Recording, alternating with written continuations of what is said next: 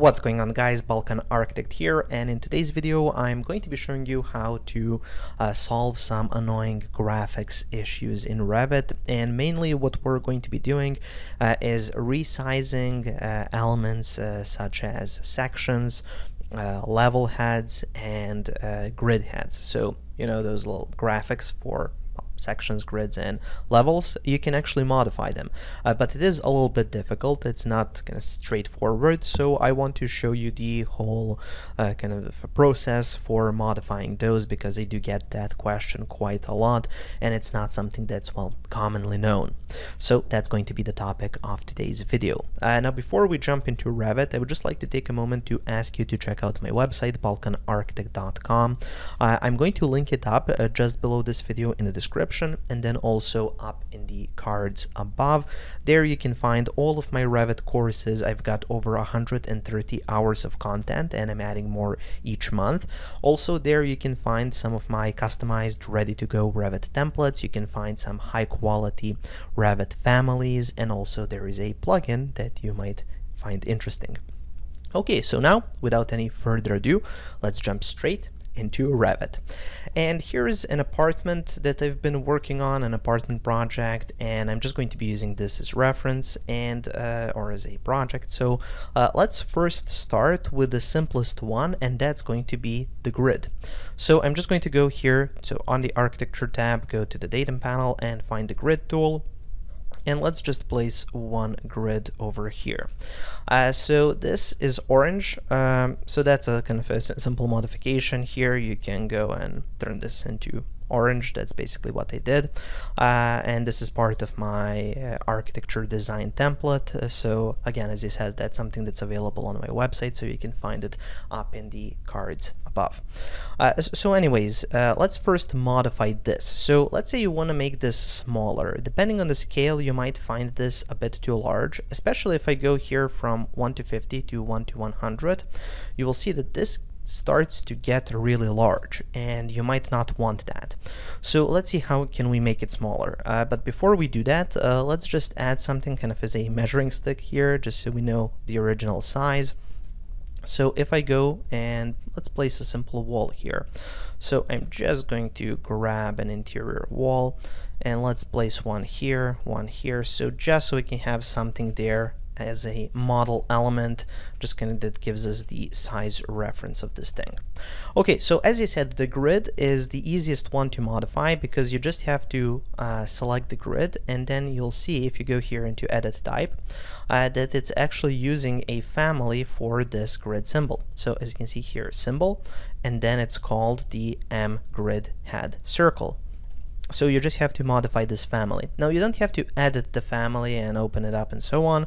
There's just one parameter for that family that you can modify. Now, you cannot do it here when you select the grid, but what you can do is go to your project browser, scroll all the way down, and find families. Now, once you find families, you can expand that, and then the first one here is annotation symbols. And then you can expand that, and here you can search for, let's see, the grid. Perhaps it was up here. So it can be, okay, here we go. So that's the one with the circle. And then you can expand it, and then here's the type of that. So this is the family, this is the type. So if you double click on the type, you can actually adjust the radius.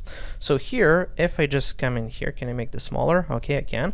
So if instead of 65, I make it 0.45 and then click OK, as you can see, that's going to become smaller. So it's a simple and straightforward adjustment.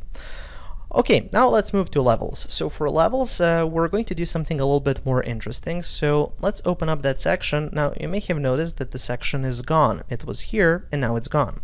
Well, that's because sometimes sections have an adjustment here. So when I select the section, I've dropped it down to 1 to 50 scale. And then the section is there. So the reason for that, why it's there at 1 to 50 and it's not there at 1 to 100, is because, let's go back here, select the section.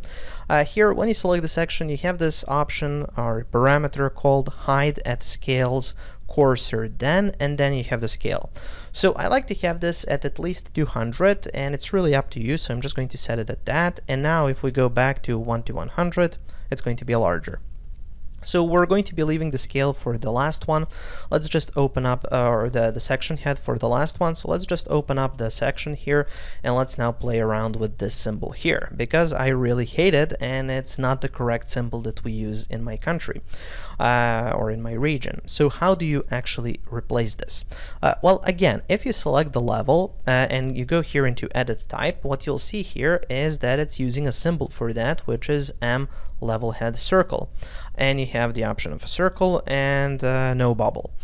Now you can resize the circle, and that's pretty straightforward, but I don't want to do that. I want to do something way more interesting, and I want to replace it with a different family. Now luckily with Revit we do get different families, they're just not loaded in. So let's load in a different family. So I'm going to go here to the Insert tab, and then I'm going to go to Load Family, which is going to open up our just the family library. So I'm using the US metric one. And then you just go here to Annotations, and what you'll see here is that here we have M level head, and then you have multiple options. So we have the circle and no bubble, which are the ones that we already have, but we also have triangle and triangle spot.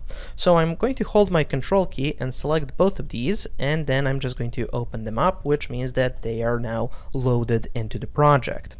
So now I can go and select my level here. I can go into edit type, and then here I can I can expand the menu, and now as you can see we have additional options.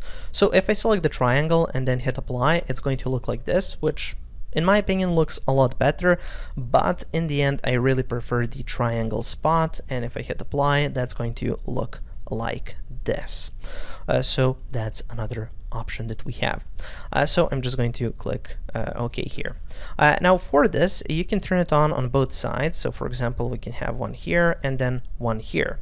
Now the problem is this is not the correct representation that I want and that I have in my country. It's closer to it, but it's not exactly that. And again, still it works. So if you open this up, it's going to open up that level. So let's go back to the section and let's modify this even further. So how can we make additional modifications to this? Well, we can again find it here in the project browser. So if I just collapse this, so that's going to be level head triangle spot. Now if you want to edit this family, so not just adjust the parameters as we did like this. I don't want to just adjust the parameters, I want to edit the family. So you don't click on the type, you actually leave it. You can leave it just like this, non-expanded, right click and then go to edit, which is going to open up that family as you can see, and now you can edit the family.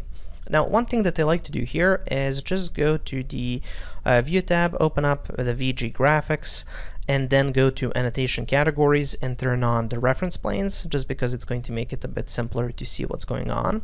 And then here the first step is I want to get rid of this filled region because I just like to have a gap there. That's the first one. And then the second one, I want to select this whole thing and then move it off to the side. As you can see here in the section, the level line is going to go all the way here to the center. Well, I want the level line to shoot past that and kind of be aligned here at the edge. So we can achieve that by selecting the whole thing like this. Select the these how do we call these labels? Yeah, labels. Yeah, so select the labels, select the line work, and then you just go here to move, and then you move it from here to here. Now Revit is going to go crazy. It's going to say we have some constraints. Okay, remove the constraints if you have a problem with that. I don't mind. And then let's just adjust it like so. And then connect this here, and there we go. So once this is fixed, I can now load it back into the project, override this, and as you can see, it's going to look like that. So it's just going to be the other way around, and I actually prefer this presentation, and this is actually what's kind of required in my country for these symbols for the levels. And then it's still clickable, so you can still double click that and it's going to open up that level. So that's how you modify these. And then for the last one, the most difficult one, and that's going to be the section one, because it's so massive. So how do you modify the section heads? Well, sections have two heads, so it has this one and it has this one. I'm just going to be showing you how to modify this one because it's more complicated, and then the same approach applies here.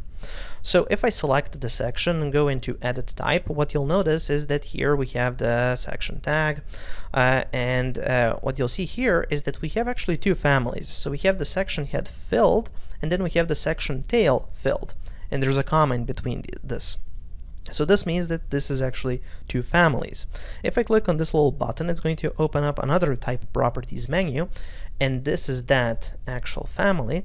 And then here we have the section head and the section tail. So this is this family, and then this is this family. And now let's make the modifications. So first I'm just going to duplicate this type, so just duplicate, and then let's call it dash new. Okay. And now I'm just going to OK out of this menu, and I'm not going to make any changes there. So the next step is going to be to find this section head here. I want to find it here in the project browser. So I'm going to click on the section head filled. Now I'm not going to again expand this and use this. I'm just going to right click and then go to edit, and that's going to open up that family. And here we go, this is the family. So now the next step is going to be to view the reference planes, because those tell us the relationship between this section head and the lines. So the lines, this section line that comes to the section head. So you just go back here and you go to the view menu, you go to visibility graphics, and on the annotation categories you just turn on the reference planes, hit apply. Okay, so the vertical reference planes are telling you up to which point the section line is going to go, basically. Okay, so now let's make this smaller. So I'm just going to reduce this to 4 millimeters, and then this one again to 4 millimeters. Now I'm not going to adjust this yet. Now here this text is now a bit too large, so this number 1 here, I think it's going to work if we just bring it a bit lower. It works perfectly fine, but this is way too large. So let's edit this label by going to edit type, duplicate, and let's call this one I don't know, let's go with 1.5. Okay, and then let's just change this to 1.5. And now it's smaller, and now it fits, and then we can just bring it up. Okay, so once we have this in place, now it's time to adjust these here filled regions. So just because of the way that this is constructed, this is actually 4 different filled regions that we have here. Now if we want to scale these filled regions, and let's say I want to select all of them and then scale them at once, what you'll notice is that, well, if I go to the scale tool, well, I cannot do that. Now what I can do is select the individual one, and then again, well, the scale tool doesn't work. Well, the reason for that is when you have these sketched elements with a sketched boundary, you cannot scale them like this. What you can do is go to edit sketch, and then you can select all of the elements, and then you can scale them. So select the boundary basically. So I go here to scale, I can then click in the center, go here, bring it down, hit finish. There we go, super easy. Select this one, again, edit sketch, scale, enter, and then just bring it down like that. Hit finish. And then I'm just going to repeat that for the rest of these. So just like from here to here, perfect. And then the last one is this one here, edit, scale, you can select it, and this is it. Okay, perfect. And then we're just left with this big triangle, so let's select that, hold the control key, select this line, and now we just want to scale that, so that's going to be easy to scale, so from here to here. Perfect. And then you also want to modify these lines, so you want to make sure that they go up to the bubble, because that's basically up to the line where this is going to be going to. Okay, and we want to make this smaller, and this as well. Okay, so you basically select the reference plane, and I think we should be able to just move it in like so. Perfect. And then this one as well. Okay, there we go. So now we have this new section head that we have created. Now it might make sense to save that family, so let's go, and I'm just going to save it on my desktop. Section filled dash new. Okay, so once I have this saved, I can then load it into the project, project 3. Okay, and then I'm back here in the project and nothing has changed here. And again, because we're now going to be making this change, let's add some walls. So I'm just going to grab this wall here, and then let's just add those walls like so, and then let's just adjust them to be at the edges so we can see if we're making a difference. Okay, so now we can again select the section. We can go here into edit type, and then we can go to section tag. It's this. Open that up, and now for this one we can just find the section head and select our new one. Click OK, click apply, OK. And as you can see now, it's smaller, and that's exactly what we wanted to see. We wanted to adjust the section head, and we did, and it's a lot smaller. And then you can just repeat the same process for the tail.